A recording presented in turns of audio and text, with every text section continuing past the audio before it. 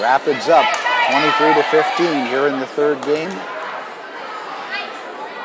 And at this point, up 23-15 and dominating. So Ricori is just taking a timeout. Coach Ted Faber hoping to settle down the team. But Kayla Hiscock has been on a roll here.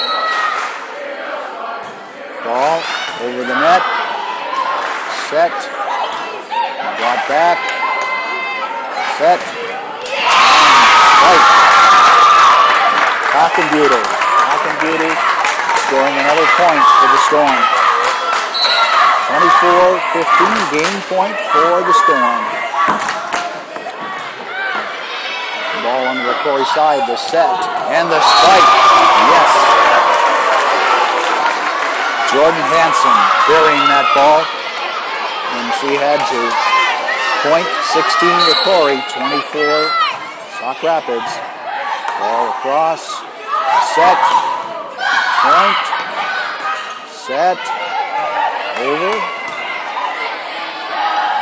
Little juke.